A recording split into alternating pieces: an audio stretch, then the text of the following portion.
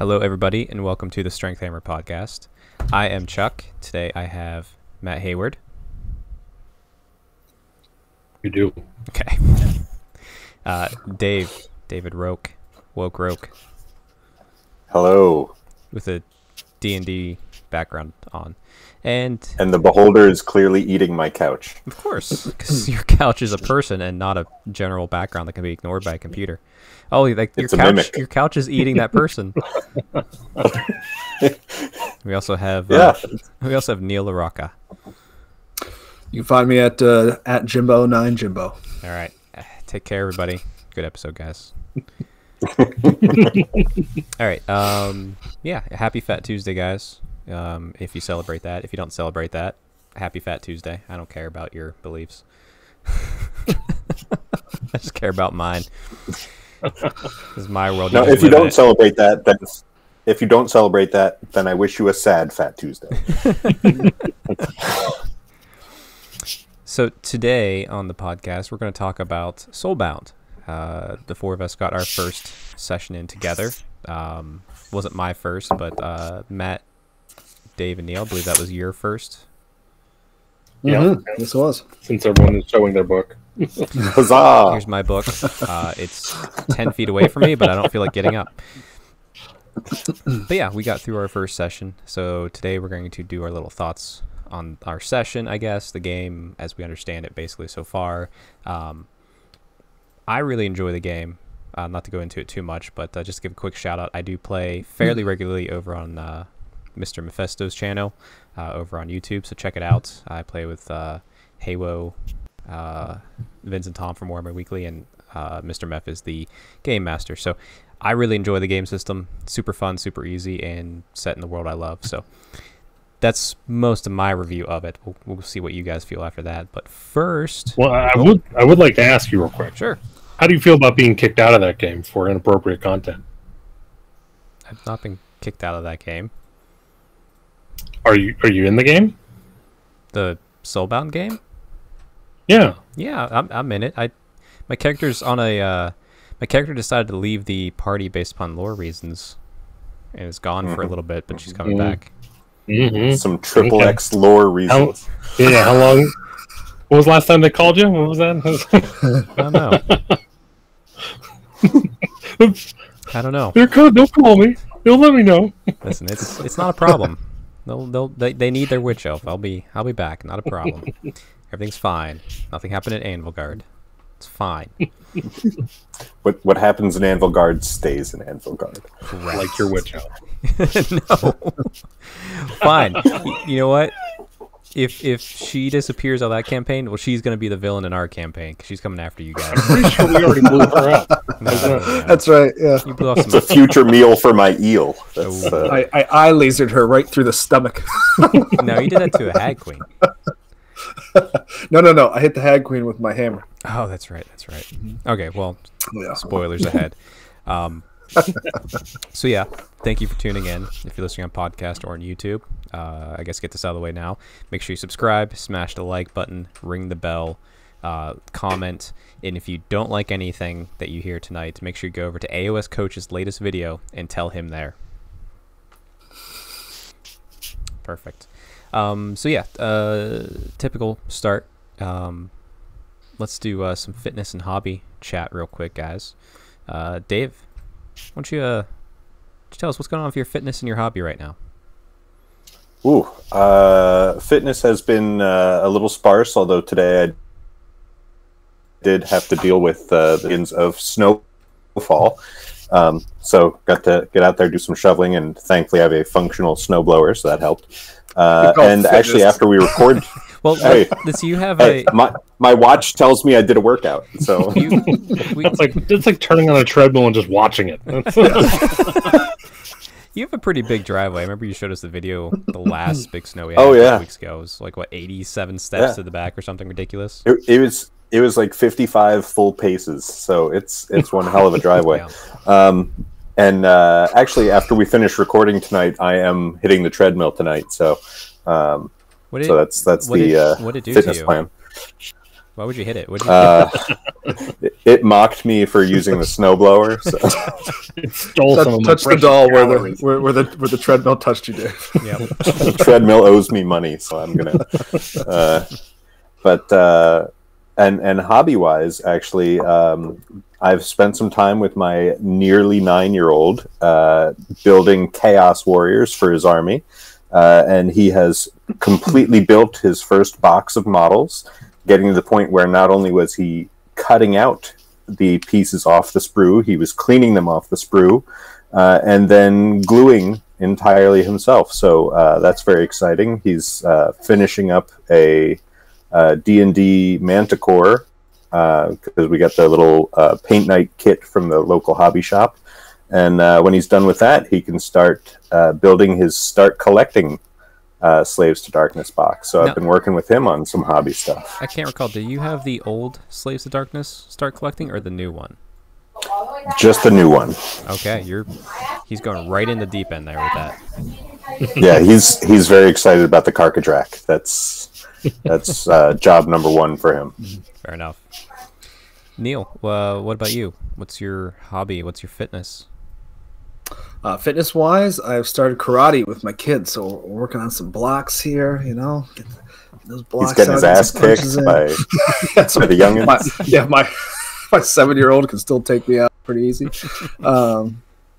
Yeah, I could before the karate too, but we actually had a class last week that I almost died in. We're doing bag work, so it was like you punch and kick a bag for a minute, 30 seconds rest, then you punch and kick a bag for a minute, 30 seconds rest, and by time 15 minutes was up, it wasn't all that, but my heart was about to beat out of my chest. And then I had to do a whole nother class after that, so definitely getting good workouts out of it. Hobby wise, I am drilling through 30 Namarti, there we go. Namarti thralls for my daughter. She's helping a little bit. She's helping a little bit on the bases. She did the middle on the swords and stuff, but for the most part, I've kind of realized that my daughter at 8 years old is not going to slog through 30 models. So I'm just kind of plowing through these for her and just let her kind of help out where she wants to help out. But I should have those done either tonight or by tomorrow is the hope. So I've been enjoying. They're coming out really nice because you keep sharing those your progress of those in our little chat, and they're scheme looks really good. Nice simple paint job. I haven't painted elves in a long time, and I'm enjoying the hell out of it. So yeah, there we go. The tan boys. Put those dwarves back in the sky. I don't know. You know, it's skin's no good. So every skin color I do is Reichland flesh shade, and that's what you're gonna get. Apparently, you can have any skin color you want as long as it's Reichland flesh shade. So. Let me ask you this: are you excited for Broken Realms tech list? Are you gonna finally jump in on the high elves once more? Nope. Not because I don't. It's just not on the hobby radar at the moment at all. We're gonna do this. We're gonna keep plowing away on Nurgle a little bit. Although I have most of that painted, I am picking up Gut Rot Spume, so that I'm not actually using just a Nurgle base, a base of Nurglings around the board. It was very themey.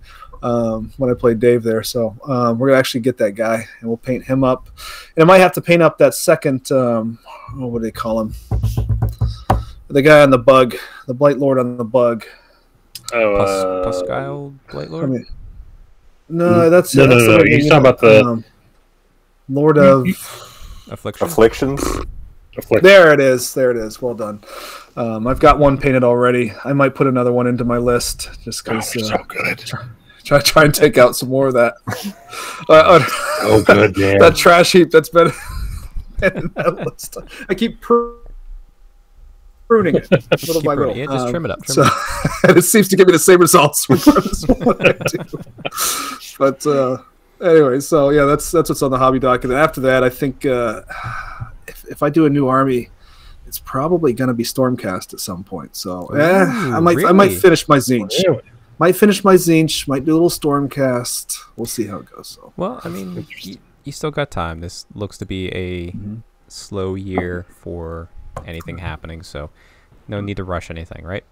I don't know if I would say that. We have a reveal show of our own this Saturday. We do. Neil, I think you should wait till Sigmar pushes that release another chamber button. I thought you meant, and then dive in. I thought you meant us as like our channel, like Strength Hammers doing No, a review. us as in the Age of Sigmar community. Yeah. Gaslighting me over here, Jesus. Yeah, there's a full AOS reveal show this Saturday. I'm curious what's going to be shown. Obviously, the title's saying maybe Grave Lords, maybe Lumineth Realm Lords. So who knows? Yeah, it's weird because it's titled what? Masters of the Realm or Lords something? of the Lords of the Realm. Realm? I think if I was a betting man, I'm guessing all the shadowy pictures that we saw before. We're probably going to see what those look like. Yeah, and they look like looks like vampire type stuff. But you know, Broken Realms Techless has Lumineth in it, so maybe we'll see some Lumineth stuff because there's still a lot to be seen. So, but I'm hoping we see lots more Warhammer quests. But we'll save all that talk for the big M Power Hour coming out in a couple weeks. Make sure you tune into that same bat time, same bat channel. But Matt, what's your fitness and what's your hobby like? Fitness has been a little snaggy with all the snow. Last month I was trying to push through some back issues, and then we just keep getting more and more snow. So it's like, okay, my back hurts, but also an adult. Go shovel. Okay. Now I can't sit or stand, so... Did you see tomorrow's going to be okay for us out here in Western PA, yeah. But Wednesday late night into Thursday and into Friday, up to 11 inches of snow. You ready for that? Well, I mean, that's not what I heard on my side, so... Okay, well, I also... Hopefully that's just you're crazy mountain kind. Yeah, I live at the base of the mountain, so I get more than that, so I hope it's not as much for you. Yeah, we're looking for 2 to 4 inches. Okay. Which is fine. That's what she said. That's fine. I mean, they can't complain about that. They can't feel anything to complain about. So. Yeah, that's fine. Like not even there. All right. But yeah, so as far as hobby goes, still been slugging along on Lumineth. I started to make some headway. I been still building stupid Warcry Sylvaneth boxes that I bought. I mean, I literally bought 2 boxes and I have like a third of an army now. Like, oh yeah, those boxes were great values, even though they cost a little more. Yeah, and so like I said, I mean, we still have a bunch of dryads, and I don't know, man. I think it's a super cool army, and I don't care if it's not competitive. It is certainly frustrating as all hell to play against, so I'm looking forward to put that down on the table. Yeah, no, I've been getting the urge to add a little bit more to mine as well. It's just cool to. It's one of those armies like it is like Lumineth for me, where it's just cool to put out, but Lumineth also are really fun to play. So there's a bonus there, but. Well, I've been working on the Karnathi Hunters, and what weapon did you do with? What weapon loadout? Well, so we already have I think 6 or 9 bows, and I think we have 6 scythes. So I decided to go with 6 greatswords. Oh, there you go. And that way I'll field them in different ways and see which one I like, and then I'll do another. I'll probably get another 6 of whatever one I ended up liking the most. I swear to God, this is like the one army that takes longer to build than it does to paint if you're using contrast. Like, oh yeah, I mean, I dry brush mine, and I could bust out that army in a day if I really wanted to. Except for Lariel, she's a little different, but yeah, I'm tempted. I think about different paint schemes and stuff, and I'm like, oh, I don't know which way I want to go. Like, do I want to just be done? And just go get like Sylvaneth Wildwood and just be done, or do I want to try and actually make it look nice? Do something like I don't even know. But hey, I mean, you can dry brush. That is a long effect, really good effect. That is a long way from here to there. I still have my Lumineth to paint, and then I have to get started on the Slaves of Darkness Fight Club. Still have some Custodes to paint. Yeah, well, I mean, you have more Lumineth coming too, so don't don't get too far ahead of yourself. I don't know what you're talking about. You got so much. It's you are in trouble. Yeah, I already have 2 Lumineth armies to paint with, since I'm going with like full generic non-temple army. Then I have the Stone Temple, and then I'm gonna have this is Wind Temple. Yeah, Wind Temple's coming out. Whole Wind Temple army to build and paint. And called the Stone Temple Pilots. Oh my dear. Nice. Neil, slap yourself for that. Nice. Well, as for me, my fitness currently in preparation mode for the CrossFit Open, which is happening mid-March. I don't know. It's 25 days or something like that. So trying to really focus in on that to just do well. Not that I'm going to be anywhere near the top, but just kind of want to place better than I did last year against myself. As far as hobby goes, I did pick up some hobby. We had Matt, you and I, and then a bunch of mutual friends who don't play Warhammer, sadly, yet. Had a hobby day where everyone just kind of did their hobby, whether it was crocheting or just playing video games or building Gundams. And I picked up some K-Knight Shadow Stalkers. And then Matt surprised me with a beautiful piece that he spent way too much on.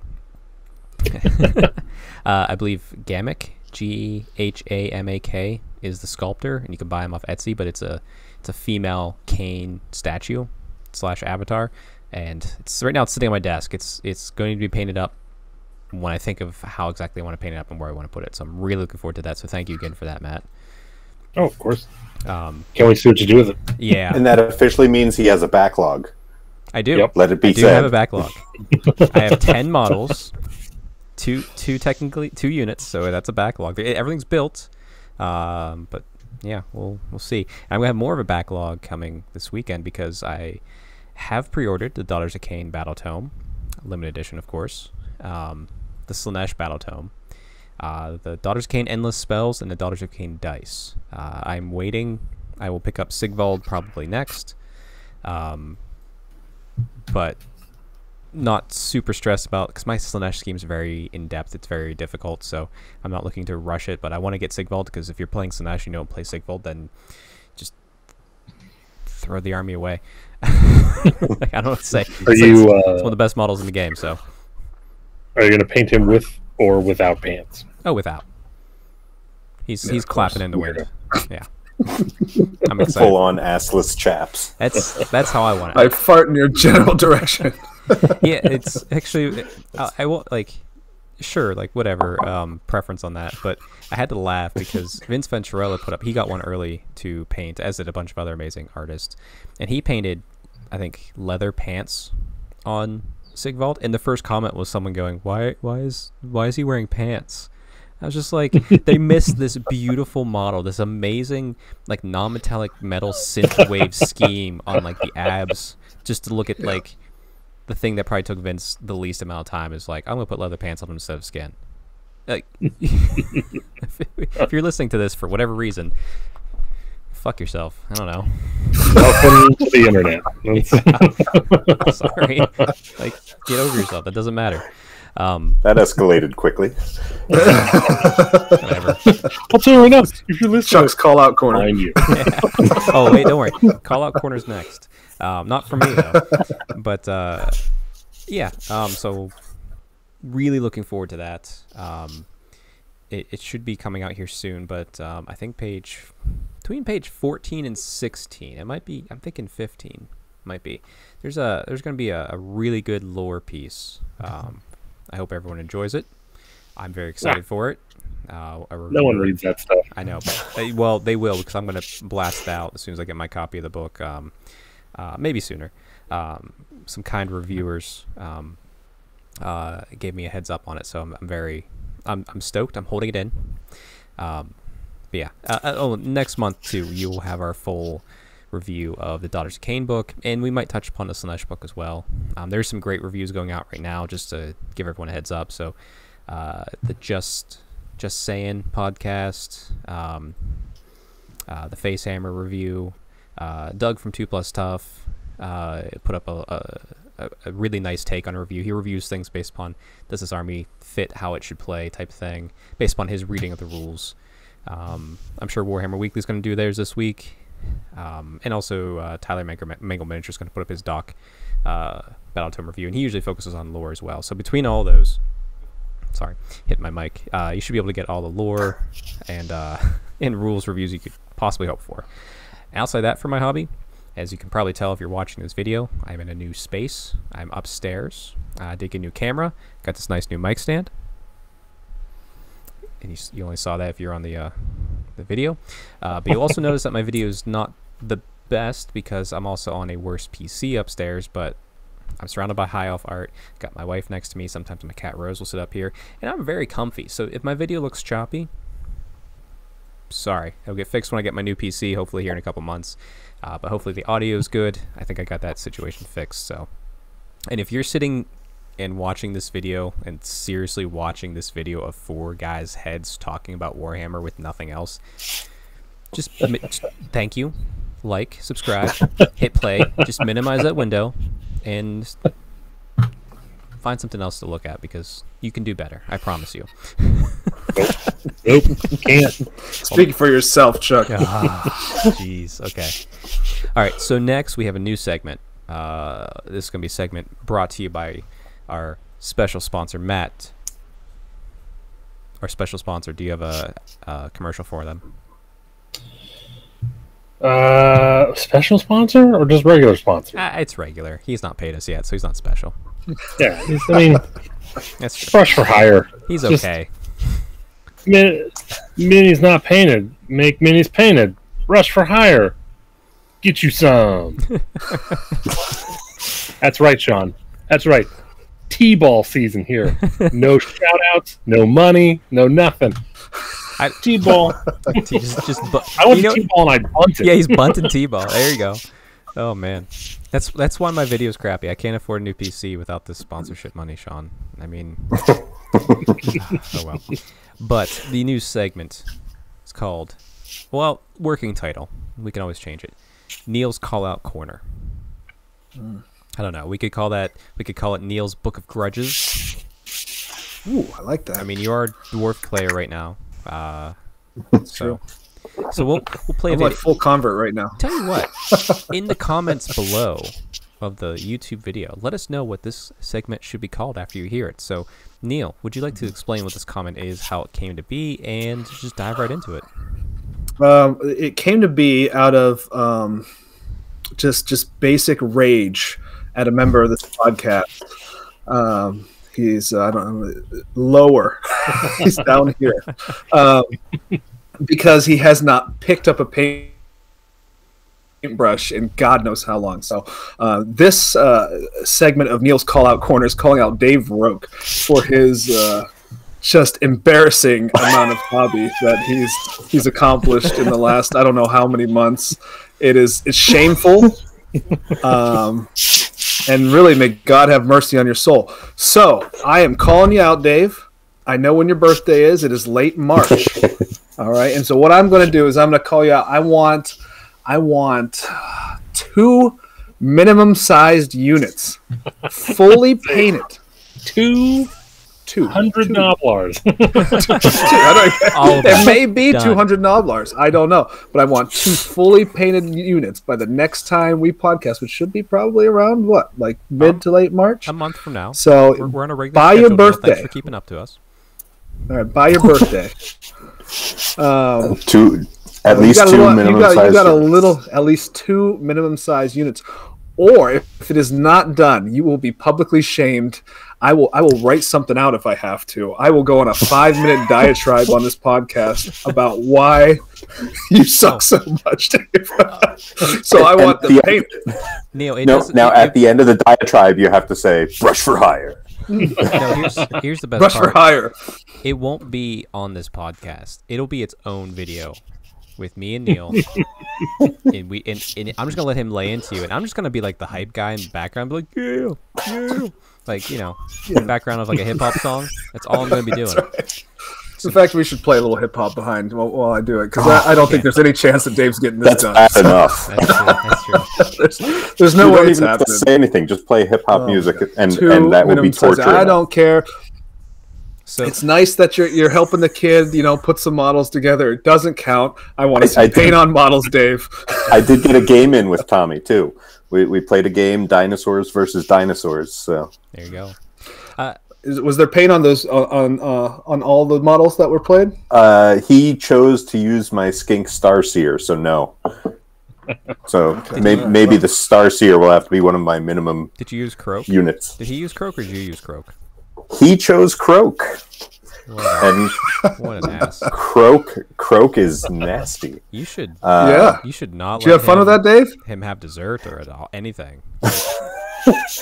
Well, now that said, I used the skink Star Priest and the skink Priest, and these abilities that I've never tried to use before. I tell you what, you can make a nasty skink focused army with that. I know, Neil, you've only seen my Saurus focus where I'm reducing damage, but a skink focused army can be really nasty.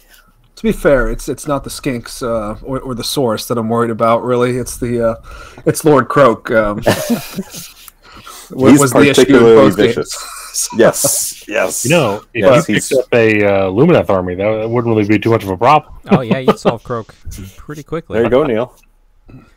Yeah. If also, if you guys are listening, anybody from Ren 4 is out there listening to the podcast, we will be bringing a little some call outs out to Ren 4 as well. So we're gonna be making this call out thing a little bit constructive. Don't worry, we're gonna branch out. We're include Ligonier Legion Club and the Steel City Sigmar guys. And then as we get more and more comfortable and bold, and maybe as more people subscribe and follow, we'll branch out to the community at large, and we'll start some some shit. We'll start some social media fights. Watch out! Watch out! We're gonna get some hobby done here. We had a full year of just nonsense, just nobody doing anything. So we're gonna have people calling each other out. We're gonna be setting deadlines. Nobody. Oh, all right. Don't call it a comeback. I've been here for. Yeah, I'm talking the wide ranging community here. Neil's talking about the Rogue household. Okay, maybe I'm just talking about Dave. Yeah, maybe it's just Dave. Every call out Dave. All right. Well, before we shift to the main topic, I tried to combine those words poorly. Of the night, I want to boost morale a little bit here since we just tore Dave down. I want to boost up a club member, Cole, from the Ligonier Legion, which we should have him back on the show here soon.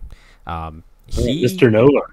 Yeah. So I kept calling him out that he should play Ideneth Deepkin, and we had a game where he played my Ideneth Deepkin.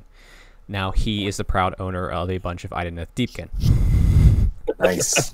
Yes. So kudos to you for choosing a stalwart army that's got some good rules. It's always kind of had good rules. It's just in a weird place. But yeah, I'm looking forward to him getting down the table because I guess this kind of ties into hobby. I know, Matt, you and I are going to it. There's a new location. It's not actually a store. It's a Warhammer club in Perryopolis, Pennsylvania, out near Pittsburgh. Coriopolis, called Fabricators Forge, and there's going to be tournaments there. There's enough space that we're all going to be good and spread out. So I know, Matt, you and I are going, but also I think the four of us are going to try to have a hobby day here in the next month or so because Neil, you owe us some. Maybe Dave, you might owe Matt some. But Dave owes me some cookies. And Neil owes me some cookies. Yeah, we. Are you guys sold out? Should we plug the Girl Scouts of America Girl Scout cookies for your daughters? We're sold out. We're good. Dave, you good? I have no idea. Emma met and destroyed her goal, so we're good. All right, I was gonna say because if not, we'll throw a link in the description. we don't need to push that crack rock. Okay, all right, we're good.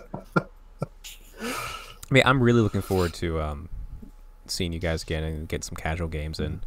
With the new Daughters of Cain book and crushing you guys because, oh boy, it's really hard not to talk about it right now. But today we talk about Soulbound. So a couple weeks ago we had our first session, and we're playing, I think the goal is, once a month? Kind of like as I get the story written. I know you guys aren't pushing me, so I appreciate that. But yeah, it was a really fun time playing a little session. So why don't we go around first and kind of just well, here I'll set the stage of where we started, and then we'll go around and you guys can explain your characters, and then after that, the three of you can talk about the story, and I'll pipe in where we need to. So I'm starting the story for these three gentlemen right here at the fall of Anvilgard. So in the morning when the fog rolls in and Marathi decides to take the city, that's when these guys clued in, and that's when they got pushed together. Kind of like an emergency soulbound happened, because they are tasked with getting a message to the Order of Azir about Anvilgard's fall and Marathi's deception. So yeah, things started off hot and heavy, but there's still lots of humor because it's, you know, a tabletop RPG. So yeah, Matt, why don't you start? Tell us about your character. And well, I went with an elder mage who never really had the call to adventure, but he was just had some decent talent with the winds of magic, as it were. He was found in. I always bounce back and forth every time I look at my character sheet. I go, oh wait, no. Ugu, So he's somewhere either Ugu or Shaish, whichever one is cooler at the time. Ugu right now. Whichever one I forget what spell lore he has. I can look up what spell lore and that'll tell me which one he is. But so he was discovered as a child out in the middle of that realm by a Stormcast, and it was a Stormcast hunter or Vanguard hunter. She found him all the way out there, all by himself. There was nobody around, and so she was already heading back to Anvilgard. So she decided that she was going to take me along with her. She didn't make it all the way, so I was passed from basically like Stormcast troop to Stormcast troop, and I eventually made my way. It's like, you guys, have you ever seen the ending of was it the Endgame for Avengers, where they're passing the gauntlet around? Yeah, that was a character. So he didn't spend a long time in the orphanage. One of the wizards in the city, kind of saw his abilities pretty early, and adopted him, and he trained him through his adulthood and everything. And whenever my character, whose name is Luthus, he reached probably about 30s before the wizard passed, and he inherited the tower from him and everything. And he always said he basically just was kind of like one part handyman, one part entertainer. Although as they say in all the lore books, that like whatever realm you're from, you kind of carry some of that essence with you. Mm-hmm. So he has this like shadowy death aura about him, even though he hasn't done anything wrong. He doesn't pick on anybody. He's just a kindly old man at this point. And so people kind of stay away from him, but at the same time, no one throws him to the ground or burns up his shop or anything like that. They give him his space, but they also give him some respect. So he understands the situation, and he's actually surprised at how well he's treated. Now, Matt, I feel like you're describing the neighbor in Home Alone. Yeah, that's exactly it. Yeah. He's the neighbor from Home Alone. Yeah. So now that Marathi has decided to sack the city, it's now he has that burning desire to rise up and take back his city. She has liberated that city, just to clarify. He's gonna punch her right in the mouth. Backhand. Dave, why don't you tell us a little bit about your character? Because yours is a bit of a unique situation, because technically, by the traditional lores we have it right now from Broken Realms Marathi, you should be an ally of Marathi and the Daughters of Cain, but nonsense. But yeah, you're not. So my character is Carrick Deepblade. He's an Achillean emissary of the Ideneth Deepkin. And it just so happens that the enclave he is from is the Morphon enclave, and after the Necroquake and Nagash discovering these interlopers in his realm, his family started to work their way into other realms, and they are attempting to set up a city near the little town of Anvilgard. Little town, huh? Yeah, they're trying to establish a foothold in the Searing Sea, and so he was sent as an emissary to the good people of Anvilgard, and so he sort of got caught up in this very inadvertently, in that he happened to be in town when these witch elves were performing their shenanigans, as well as the Darkling Covens, much to Matt's character's chagrin. He's not a fan, and just by virtue of his desire to help the people of the city, with the hopeful return of help for the people of his city, he's fighting back against these terrible interlopers. Yeah, I guess if you want to, my mental fix of this too was your character's been so busy being a really good emissary, and talking to everyone within that city and getting used to the military structure and all the nobles and all that you've literally managed to, through whether it's like slapstick comedy or just bad luck, missed every sort of missive and clue that your enclave tried to give you about, like, hey, you need to be on this side. You're on the wrong side right now. We know you don't realize that, which I think is gonna be fun because that gives me a lot as a GM to kind of play with your character's emotions later. Well, and the Morphon are generally not highly communicative. They're not the ones who are really pushing the envelope for communications. It's right. So that plays into it as well. But GM, do what you will with that. Yes, a 40-minute Benny Hill scene of a little note trying to get to you that's just failing miserably before all this kicks off. But no, that's just right. Yakety sax playing in the background. Exactly. But yeah, I'm looking forward to, like I said, I have kind of like a hook for Matt. I have a hook for you, Dave, with your character, something to kind of play with. I'm still trying to search one out for Neil. I have some ideas, but Neil, you're going to describe your character and the race, obviously, but that race I can only kind of think of doing something silly with because of, like, I think of the silliness. Don't take us seriously, huh, Chuck? I see how it is. Not yet. Not with Caliban as a temple that I can play. yeah, I suffered that once. I know. Anyway, please tell us about your character. Well, I will read my character's background here. We'll see if I can make it through my terrible punctuation, as Dave well knows. So my character's name is Grumdrinson Forgeheart. Also goes by Grumdrin or just plain Grum. He is an engine master and member of the Barrack Urbaz Engineers Guild. Grumdrin was most recently stationed aboard the Hammerhall Harlot, which is actually one of my ironclad that's nice. Floating above my table right now. It's an ironclad warship at the head of an entire Caradron fleet known as the Barrack Urbaz Flying Circus. Since the events of the Necroquake, the Barrack Urbaz Guild in Hammerhall has fallen on troubled times as the Aether Gold deposits, once relied upon, have shifted and cases been dispersed. Desperation has forced many of his guild to leave Hammerhall in search of any means to return their guild to its former glory.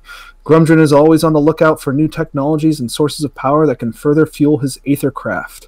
Creation of a powerful new technology is always marketable to the other Caradron guilds and could be just the thing to tip the scales back in Barrack Urbaz's favor.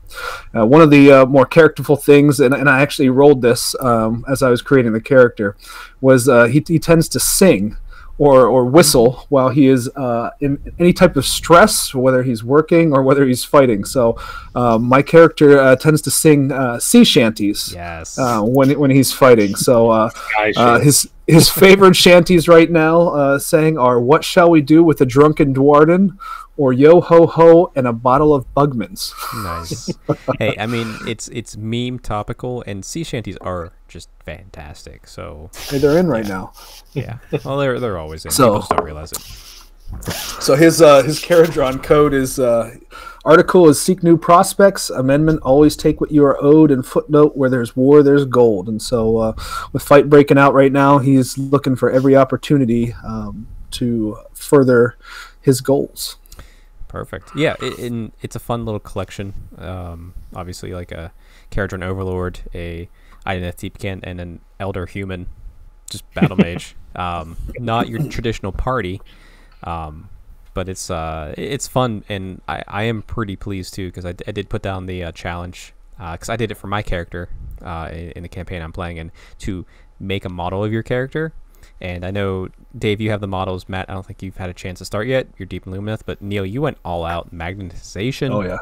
Oh yeah. Yeah. So I actually realized that I had an extra engine master sitting on the sprue, and so I pulled him off, and I put him on a much larger base. And I kind of build up some scenery around it. We're in the realm of fire. There's some around the Anvil Guard. It's kind of like junglish terrain, so I have some terrain like that kind of coming up around it. He's got a whole cache of supplies behind him. He's got sky mines. He's got the whole thing. So as he starts to improve his engine rig, as the character develops, I've got things magnetized to where I can take certain parts of the hammer apart and magnetize other parts onto it. I've got the sky mines I can add on to them. I've got pistols. I've got all sorts of stuff laying around. So I had a great time building that guy, and I can also pop him off the base and put him on a legal base, or I can put him onto the hammer harlot, the ironclad as well, so he can float around there. So he will.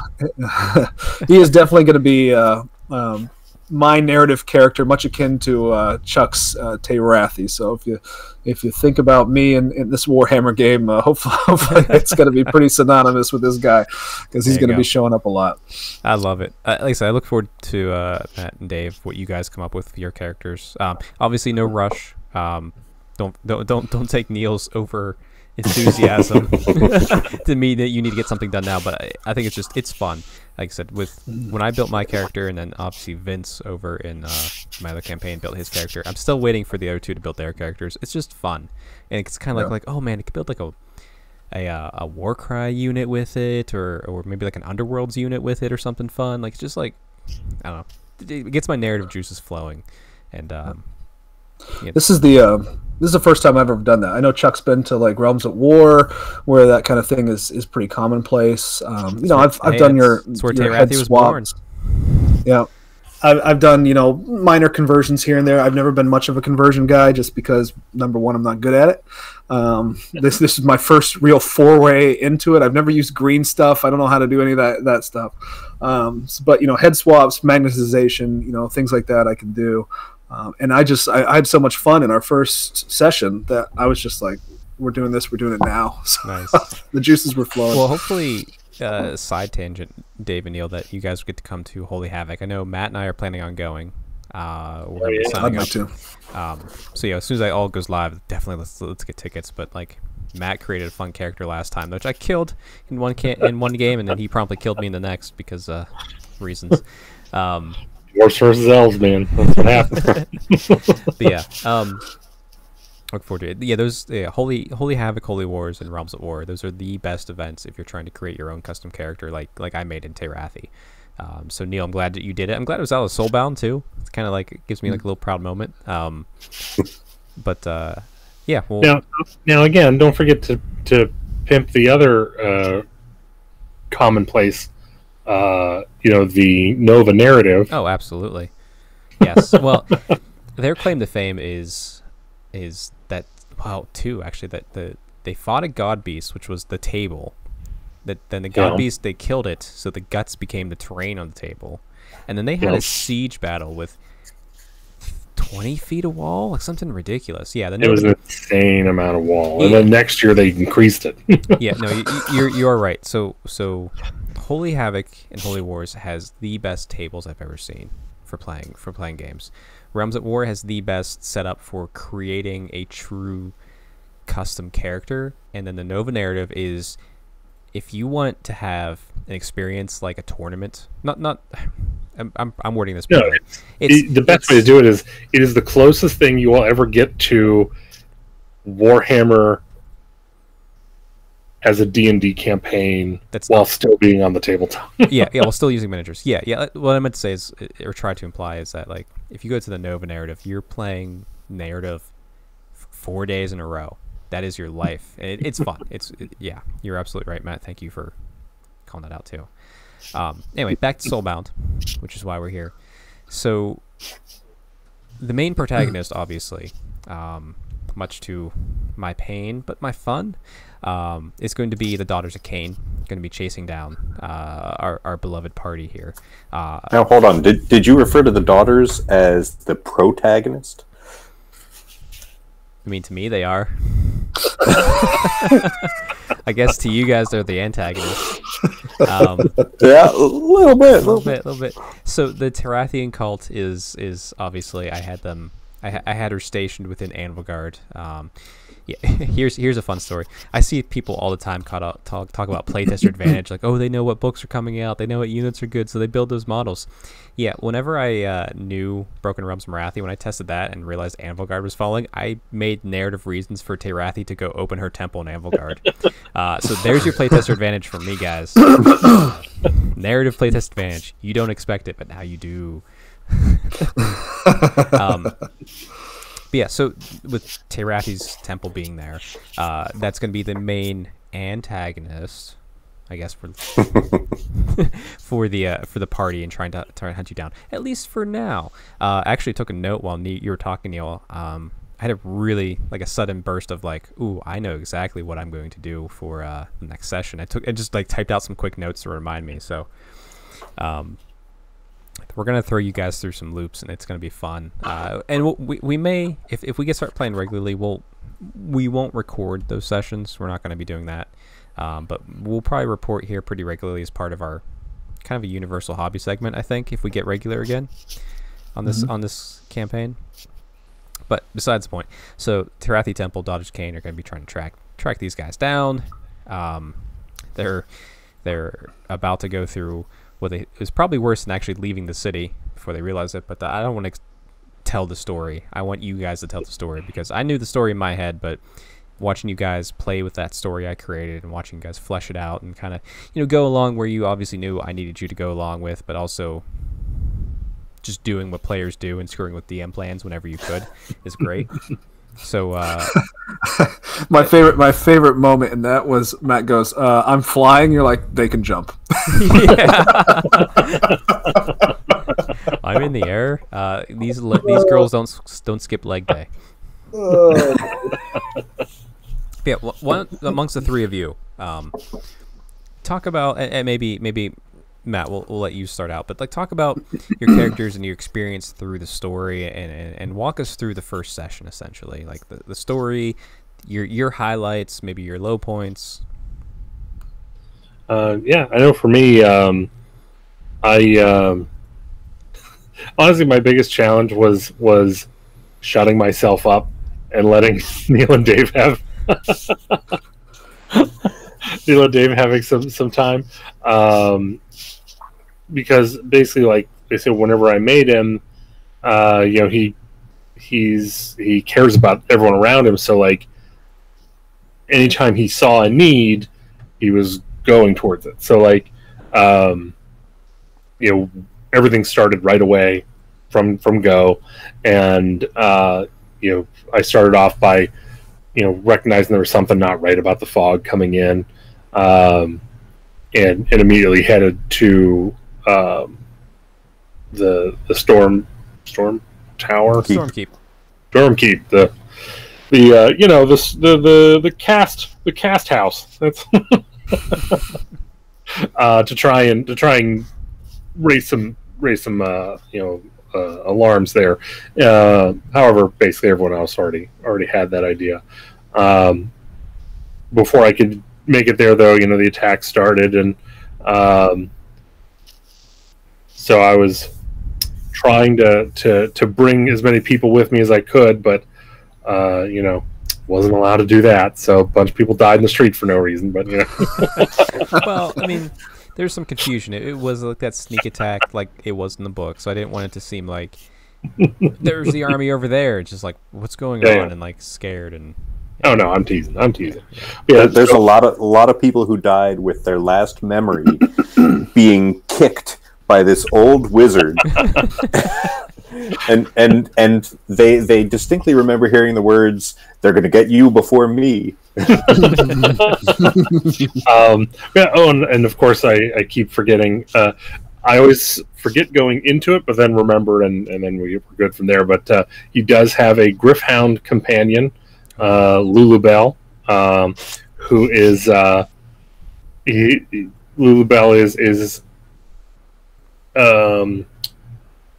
a help animal on a curve, not bred or trained to do such, just picked up like okay. But yeah, one of the fun parts of the backstory that I had was there is a knight incantor who kind of gives me a little bit of a harder time because he's very wary of things and people from Ulgu and or Shaiish. And but he was the person that met me at the gate, and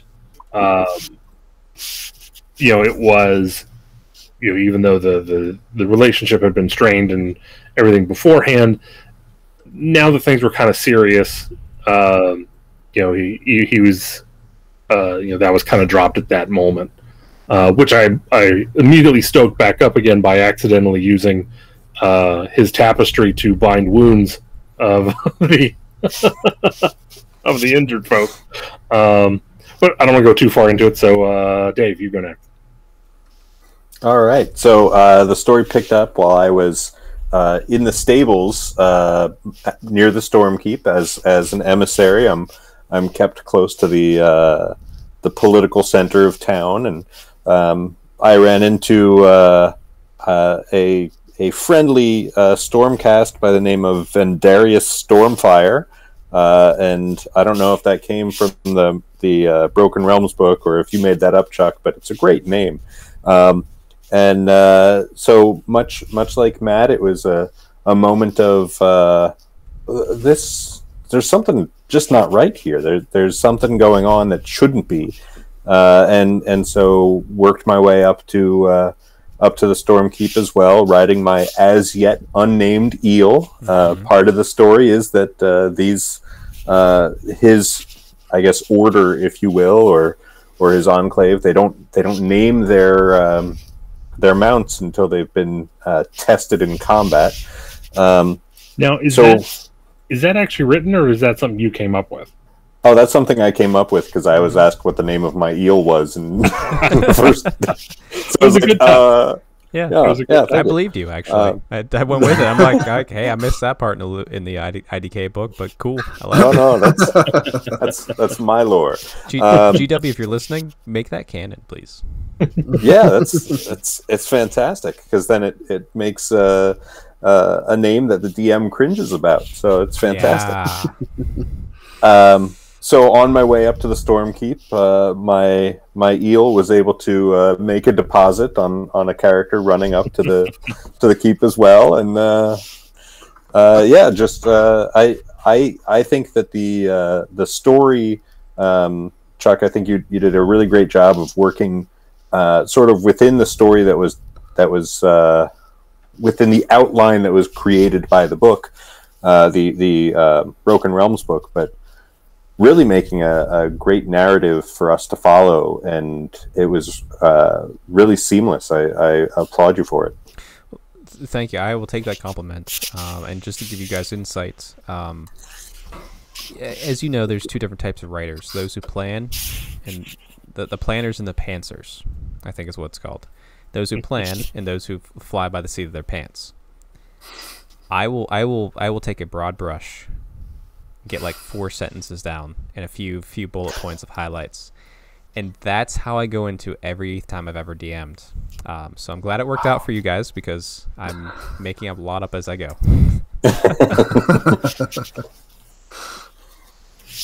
So for my guy, Grumdrenson is he's down where old Fire Snout is kept, and there's a dwarf he's haggling with. He's trying to get the dwarf to pay for his services to improve this this contraption. Grumdrenson, as you can imagine, people who fly above all other civilizations tend to look down upon other civilizations somewhat. Grumdrenson is not without those prejudices a little bit, especially when it comes to the dispossessed dwarves, which he finds are fairly uncouth and civilized compared to him. So there's a little bit of a verbal spat between, what was his name again? Guinnison. Guinnison, that's so good. Between him, which Guinnison, he says that what do you say? A light gust of wind would knock over old Fire Snout, and Guinnison turns and just blows a nice fart right onto it and says it's still standing. One of my favorite moments of that game. I think what it was is, what did your character say first? Something about like, what does it run on? And I think my character asked like, what's it to you? And you said something like pretty bold and like just like haughty, and like you just responded with like beer and vinegar. Some of my old high elfness is coming out in this character a little bit. Yeah. But I did enjoy the interaction of, because it basically boiled down to, wow, you're a garbage hole. Do stuff for me. It was more of a I will you can pay me to enlighten you. Well, there's some there's callback later in the story to that too, that I love the one line you just dropped, while also like singing your sea shanty, being afraid. Right. So so I start marching my way back out of that area, and that's when the fog's rolling in, and start making my way to the Storm Keep as well. On my way there, I feel something hit the top of my head. I look up and see an eel passing over top, and apparently an eel has shit on me. So we can thank Dave for that. And I did have to roll for that. One for the Book of Grudges right there. Got me right into God's eye, right? And had to really work that out of there to get that thing to work again. And so, I head over to the Storm Keep, and we're tending the wounded as they start to come in, as the battle commences. And at one point, we make our way up pretty high up into the Storm Keep, and I can't remember at this point what my character said, but as Marathi comes down and destroys old Fire Snout, it's something derisive to the dispossessed about the construction of the vehicle. Told him it was crap. More grumbled under their breath than anything, and it's at that point that we start moving our way. Once the battle looks like it's going south, there's some stormcast in there that take us down into the depths of the city to get us on out of there. And there's reasons for that. I'll let Chuck explain that. I say, yeah, the Shadow Queen appeared, took apart old Fire Snout, and this is the point in the Broken Realms book where Marathi, the Harkron insurrectionists, and the Daughters of Cain have surrounded the city. Pretty much have taken the city at this point. They're just sieging the keep. And the Stormcast realize it's a lost cause. So there's a group of defenders left trying to buy the minutes left of their life. The Stormcast, who are also alarmed because they realize that none of their kind are being sent back yet, for whatever reason. The Knight Incanter that I created for the story decides to perform an emergency soulbound on the group, promising them rewards from the God King himself if they're able to essentially notify him, because whatever magics are being worked and vice versa, yeah. missing the word there. Whatever magics are being worked by Marathi and her kind are preventing the Stormcast from coming back up, as far as he can tell. He doesn't realize it's actually just poison, and they're all going comatose. So he's a Night Canter, so he always assumes magic. So he takes them down below to give them a kind of a down and dirty soul binding, and sent them out through the sewers to try and escape. So, Dave, why don't you pick it up from the soul binding and lead us out of the to the end of this campaign.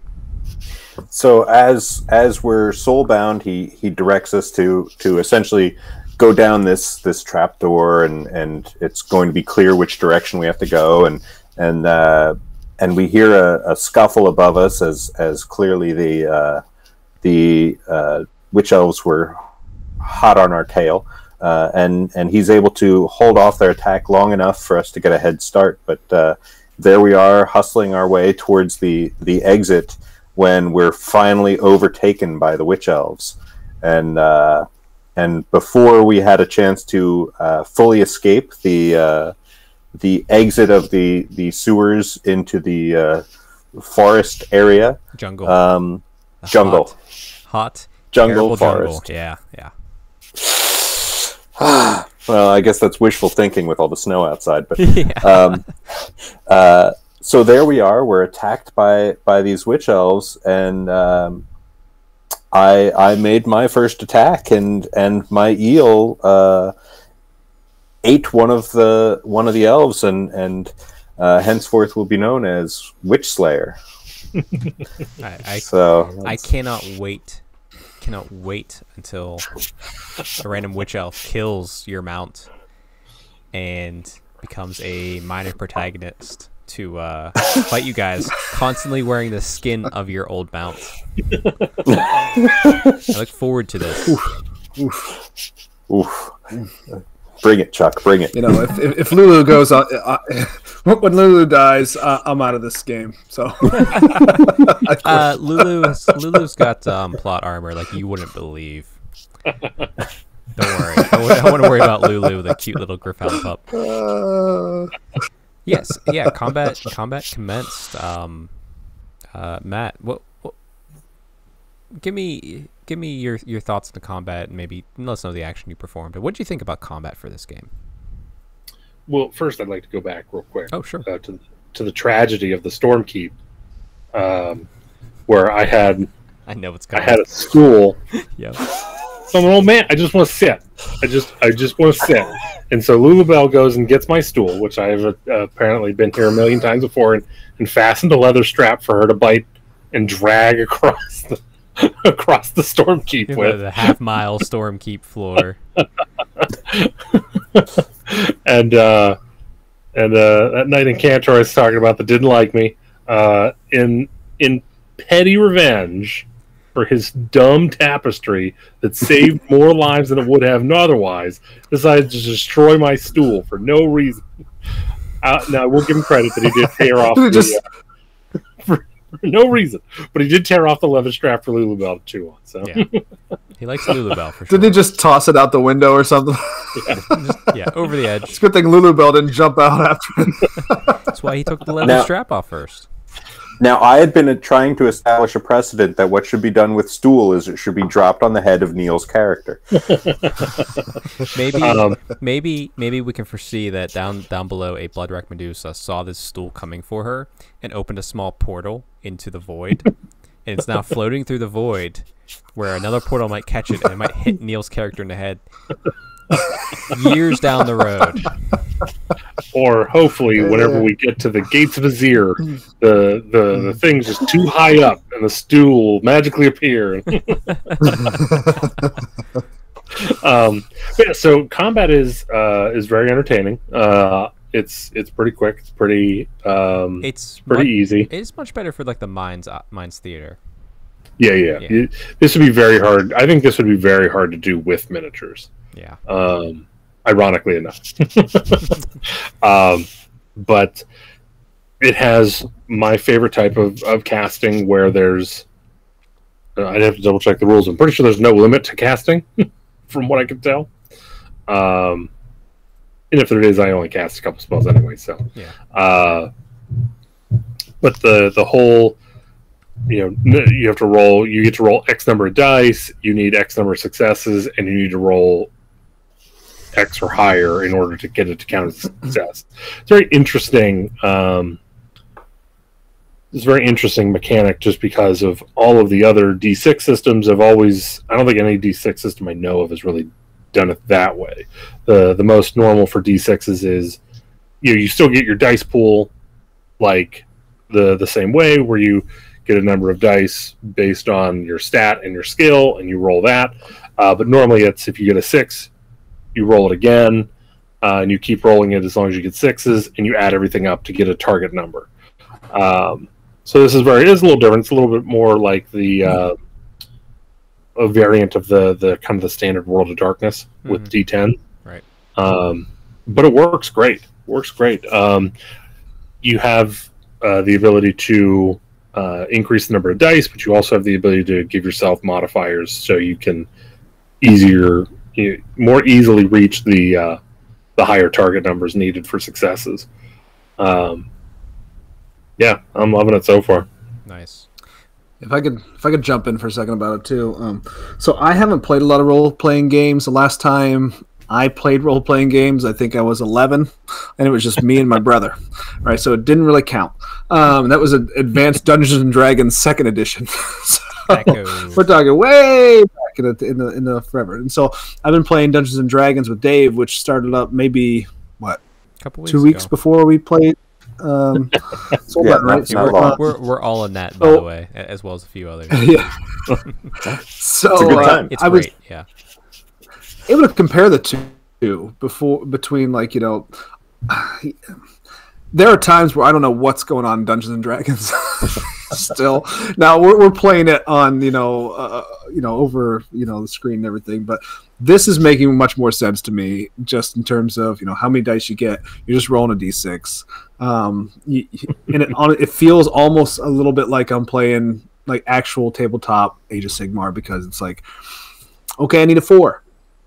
I can understand that, and I'm a very small brain. So if you tell me I need 4 more on a d6, it's not about the size. I'm good. It's right? about the smoothness versus the wrinkliness. That's the ribbed for her pleasure. That's what she said. So yeah, I really enjoy the system. After playing once, I feel like I have a pretty good handle on how it's working, and especially from the standpoint of, I lost my character sheet that we made like a month ago. Yeah. Before we played. So I'm literally, as we're going through this, trying to just as fast as I can put together this character sheet again from things that I remember and from like new roles that I'm doing. And so just trying to relearn the whole thing as we go. But yeah, once we got into the combat and I started to figure out exactly how it worked, simple, fun, and just easy to kind of imagine what's going on too. I think when this Hag Queen blocks our way as we were about to make it out to the tunnel. Grumjan says something that we're going to make quick work of her. Hits her, pow, with that engine hammer, knocks her up, pretty good, and then she comes back, stabs me a couple times. Then Matt's character just blows her apart with some magic. She was pretty short lived. At one point, I turn around and I use my God's Eye. So with the range systems, you go by what they call it. There's like areas, zones. Yeah, zone 1, zone 2, zone 3. Right. So medium would be 2 zones away or something. So my weapon's 2 zones away. I roll my dice just like I normally would, looking for whatever, and then it hits. And so I put a hole through the stomach of a witch elf, which was Yeah, you did. I think that was the moment where, like, I love this. I am making my character tomorrow. Is that whenever you first used metal as well to go again? I think it might have been. Yeah, I think so. I love that system. I think so I think I blew 2 apart. Yeah.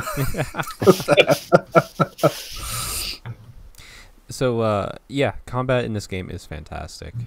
It's simple. It's to the point. It's easy to understand and keep in your head.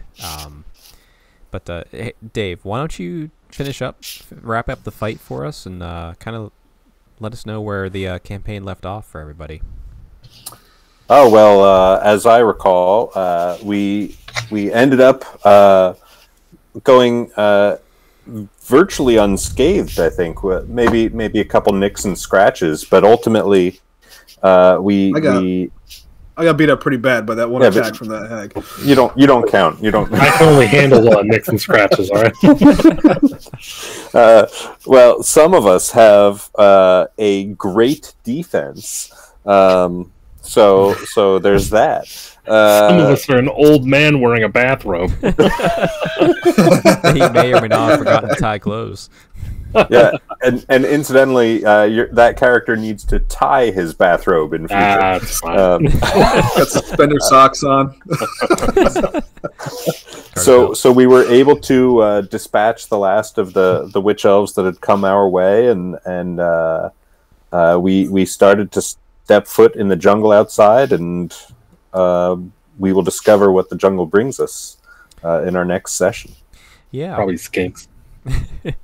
You'll be surprised at the help that you will find in this jungle. I will give you that. But yeah, I guess small downside is I don't know exactly what Sigmar's response is. So here's a little insight.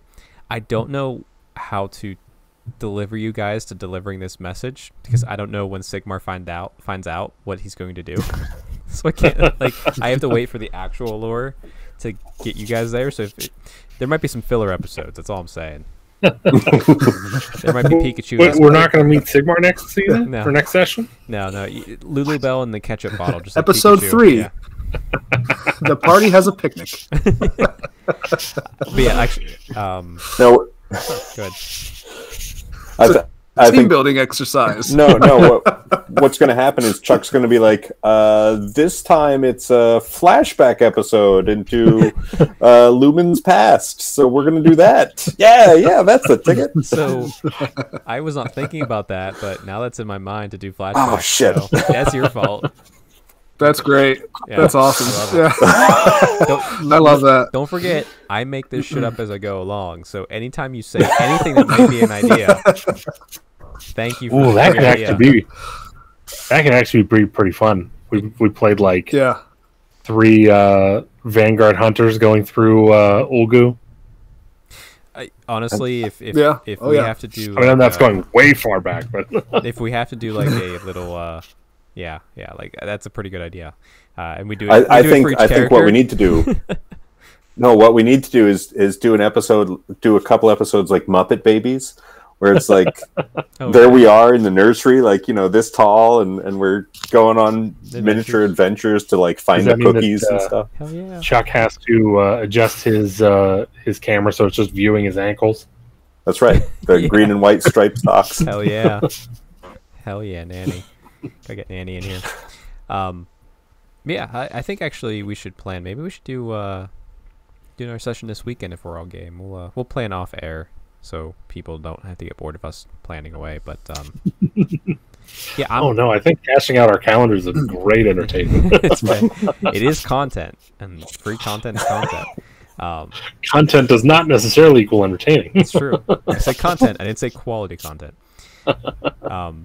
But yeah, I'm glad you guys enjoyed the first session. Like I said, I took down some quick notes. I have some ideas for the next one already now, so that's why I'm like, we should play. But yeah, I think that's a good place to leave it here for today. A little bit of a shorter episode, but that's because the next episode is going to talk about Daughters of Cain and possibly Sinesh. And I say that because I will spend 3 hours talking about Daughters of Cain, whether these guys like it or not. And then he'll take a breath. Yes. And we'll see if we want to do Slanesh or push it to the next one. Like I said, lots of reviews out there. We'll have our own take on the review. So there's no need to rush it. And I was talking to a friend of the show and good friend Martin Orlando earlier. He's like, yeah, there's no need to rush. And it's like, yeah, Daughters of Cain is all I talk about anyway. So I don't need to talk about it first. I'm just going to talk about it forever anyway. So who cares if I'm first or not? But yeah, it'll be a deep dive for sure. Oh, it's gonna be so deep, especially on that one page. I should count the and for people who aren't into Daughters of Cain, just think, we already got the Marathi book. Now we got another battle tome. I think we're good for another edition and a half. That's. I mean, that's maybe. Not, That's no. They're getting the corn treatment right now. Just one right after another.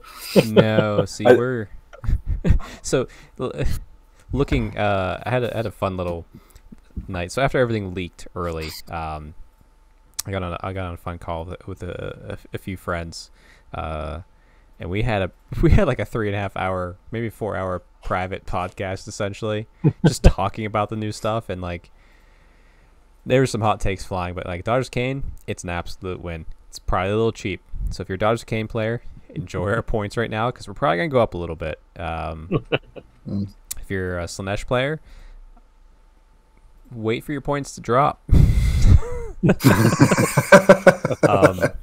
got some stunning models though. Holy crap! But like I said, points might be a little bit high on that one, but we'll see. That's an easy fix down the line for the developers and everything.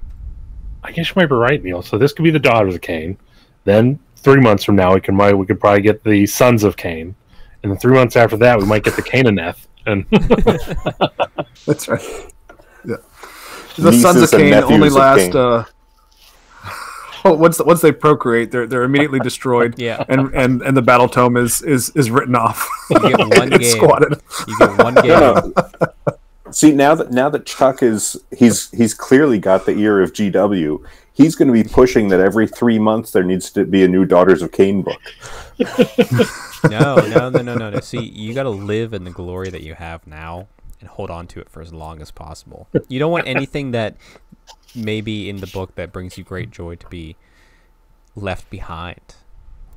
Because no, I think actually, it's going to be that there's going to be.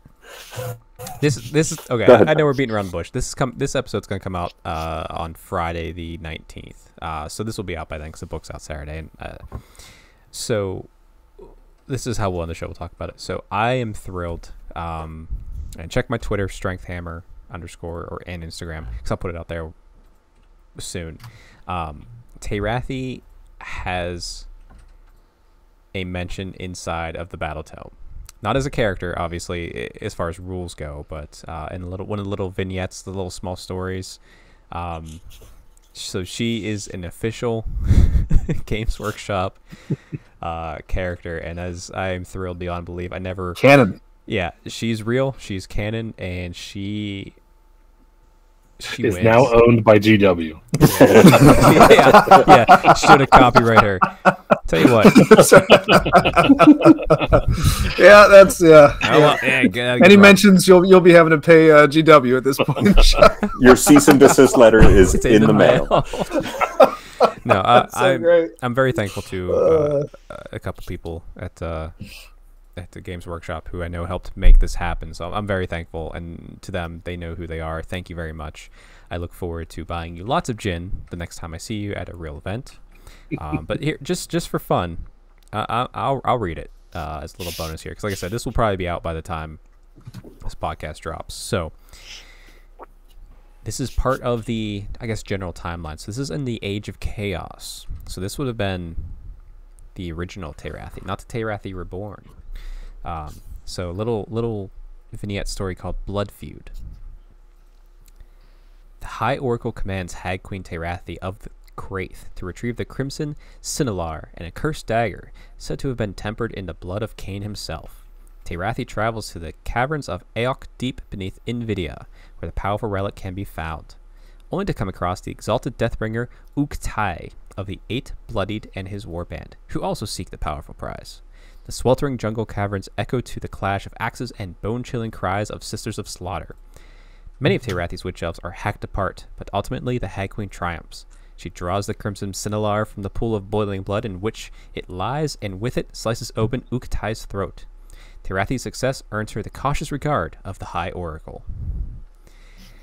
And boy, howdy, am I fucking excited to read that over and over and over every single day, since it was kindly sent to me by a few reviewers. Q got the book early. I don't have the book early, even though I playtested it. But yeah, the things that I guess I like about that so much is, one, if you've seen the leaks, you know that Kraith has changed, which is the temple I play. I'm the only one that plays a temple. I'm happy to have been a part to make Kraith great again. But Kraith is a Sisters of Slaughter temple. So Sisters of Slaughter get to fight twice on a 5+, as opposed to the army-wide get to attack twice on a 6+. Now everyone knows me. I have over 200. I have 250 witch elves. So whoever wrote that story, I don't know who wrote it exactly. I will say that. But clearly, I think you at least understand who I am, what I've done with my army, and you've probably actually read some of my lore, because you understand I have a ton of witch elves. So you kind of gave me a reason to write off witch elves because they were slain in this battle. But the Sisters of Slaughter were there, so I get to go collect more Sisters of Slaughter, which I'm not unhappy about. Neil, you know, Sisters of Slaughter, which they were able to move 6 inches, run 6 inches, charge 12 inches, and pile in 6 inches and take off a the great unclean one with Kraith. It was that little seed. That little seed is planted in my heart forever with the new rules. Yeah, so they knew that, and also they knew that my character hasn't always had the best relationship with Morathi. So Tirathi has always been kind of like, I kind of know what you're up to, but we're kind of in the same goal. Just I'm gonna sneak it at the. So yeah, it's kind of like I think they at least glance through my lore, which is exciting to me. That someone who's actual GW lore writer might have looked at my lore and said like, okay, I got an idea. I'm like, that makes me happy. But Chuck, can I try and I might trigger you with this a little bit here. Sure, so go ahead. I'm high as can be, so you need to knock me down. What I took from that story actually was a little bit different from what you took. What that confirmed to me, since the Daughters of Cain were after the same thing that Khorne was after, is that I am in fact correct that the Daughters of Cain are nothing but a sub-faction of Khorne. Again, I've said this. Big Morathi is just a bloodthirster, just an exalted bloodthirster. She's not a god. She's under Khorne's thumb. All the power that she has is given from Khorne as it's taken from blood, and blood is Khorne's domain. So there it is, Chuck. I mean, the daughters may have triumphed in this, but who really triumphs? Me? Khorne triumphs. No, me. Always. I triumph. Always. You could have that because yes, Daughters of Cain out Khorne every day of the week right now as far as units go. There was I think about a week ago I pulled out Khorne to play against friend Alex's Skaven, and he brought the weakest Skaven list he could, and I brought my hardest Khorne list I could, and I lost. Mm-hmm. And I was just like, oh my, like I was like I remember I went to the chat after the game. I was like, guys, Khorne sucks. you have to I don't know. You're gonna be playing, that classic 4D chess to play Khorne well. I will say this. I can barely bang two rocks together, much less keep everybody within 12 inches or 8 inches or whatever. All the different bubbles are. No, I'm sure you can do well with Khorne. It's not my play style. I'm like you, Neil. Like I want to just buff and run forward. That's what I think Khorne is. But that's what the Daughters of Cain is. So I'm happy. But yes, I hope you all enjoyed the Blood Feud. I'm thrilled that Tirathi is officially canon now. Yes, cease and desist is in the mail. But, but yes, I hope everyone has. Don't worry, if it's coming from the distribution warehouse, you have like 4 to 8 weeks. So that's fine. True. Yeah, that's true. Well, here's the thing. It's really interesting. I ordered the limited edition Battle Tome and the dice from GW's website. They said it'll be at your house in 20 days. I'm like, cool.